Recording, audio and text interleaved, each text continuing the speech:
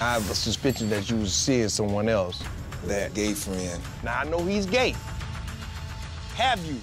Never, ever will I. And don't ever, because how I see it, you calling me a hoe. Right. And if you're calling me a hoe, you come from one. For you to accuse me of sleeping with another man and you want to disrespect me, oh, no, it's coming back, baby, tenfold, tenfold, tenfold. Believe that.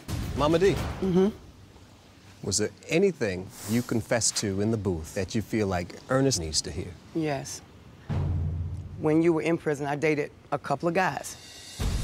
A couple of guys. But you ain't no hoe. But I wasn't with you. If you sleeping with 2 and 3 men less than a year, or me, those are hoe activities. Who listened to Momma Dee and Ernest? It was me. Des. Was Momma Dee truthful in her confession to Ernest? Momma Dee was 100%. Thank you. Was Ernest truthful in his confession? Very, yes. Okay, come on down.